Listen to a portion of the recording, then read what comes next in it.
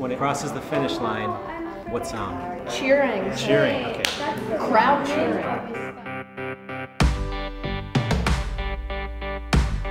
So today is going to be a work day. Remember, the goal for today is to think about what you want to present for tomorrow. All right, head to your computers.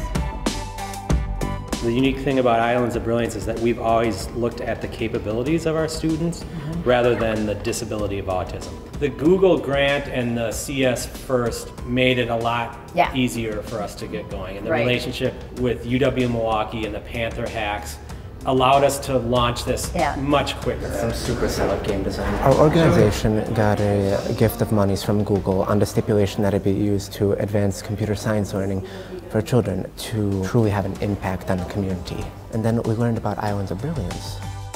Well, yeah, you need to get past obstacles. This has been really good practice for him to figure out how to solve problems and deal with adversity. I think the support he gets here is what makes such a huge difference. Is it better than Super Mario?